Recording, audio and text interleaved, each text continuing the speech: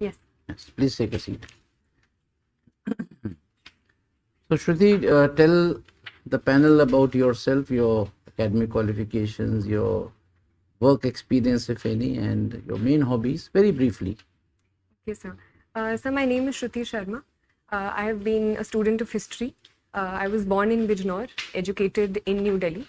I completed my graduation from St. Stephen's College, and currently I've just started my post-graduation in sociology from Delhi School of Economics. And I am constantly like to learn new things and explore new cultures through language, food, books, and cinema. And I'd like to see myself as an optimist, sir. So, Shruti, uh, you are a graduate, and you have done MA also in sociology. I Delhi just School of started my Economics. MA. Sorry? I've just started my MA. You have started. Oh, you have started this Delhi school. So, with the Stephens, in your background, and with the Delhi School of Economics, both are so internationally known institutions.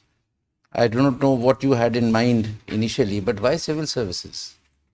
So there are a number of reasons why I want to pursue this profession.